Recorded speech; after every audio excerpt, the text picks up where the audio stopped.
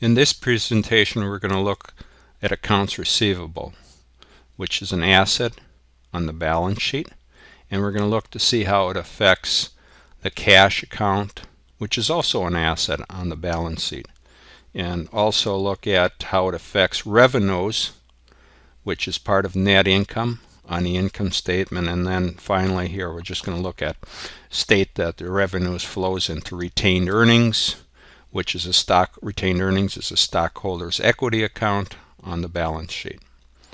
So first here, let's look at exactly what is accounts receivable.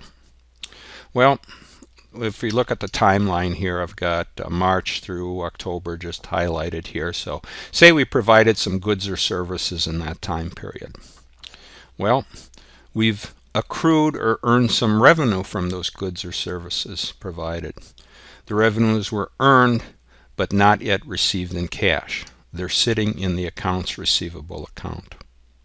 So then at the end of after the services have been provided, the customers have paid some on the accounts receivable, and but you have to note here that the money or the cash received was after the goods were provided.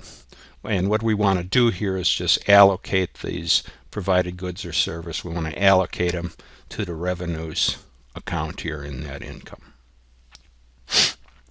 So let's look here at a typical accounts receivable transaction.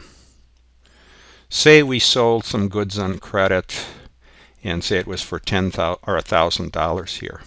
So we would debit or increase the accounts receivable account by $1,000, and then the corresponding journal entry would be to our revenues account, where we would credit that or increase revenues by $1,000. What I do want to note here is that this revenues account is closed at the end of the period, the end of the year, and by doing so we would debit revenues here, which would decrease revenues by $1,000, and then the net effect would be to credit retained earnings, increase retained earnings by $1,000. So this is a closing entry of the income statement to the balance sheet retained earnings account.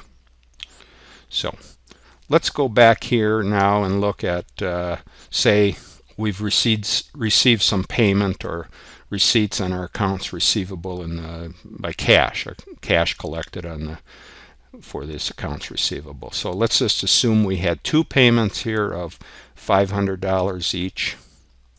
So we would credit accounts receivable for that amount here. Thus it reduces accounts receivable. And then we would debit the corresponding cash account here for two payments of $500 each.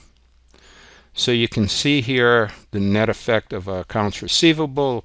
If you increase it, when you make your sale here, you increase it by debiting it, and then the corresponding credit would be to revenue. So revenue increases when you make accounts receivable, and then when you collect on accounts receivable, you reduce accounts receivable and you increase cash. So that's just a simple summary of accounts receivable and how it affects the balance sheet and income statement accounts.